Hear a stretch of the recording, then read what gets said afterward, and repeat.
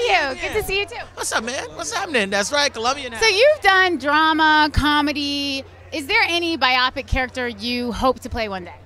You know what? It's a lot of stuff that I want to do, but there's a lot of stuff you just don't know. You just let it come to you. So hopefully, good stuff will keep coming, and then we'll do it. Yeah.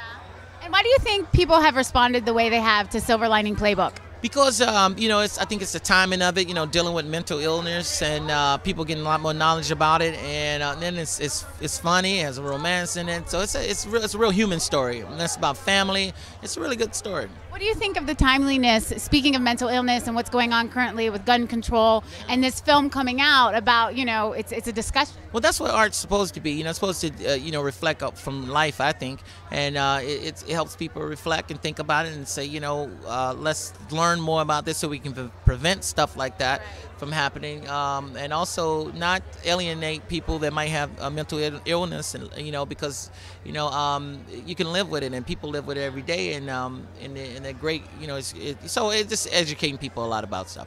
Now, rumor has it that you're going to be doing Rush Hour 4. Is that a rumor?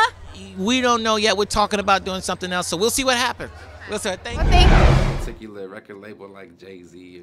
I mean, man, to be honest with you, I respect and love, my present partners at Atlantic, and, I respect.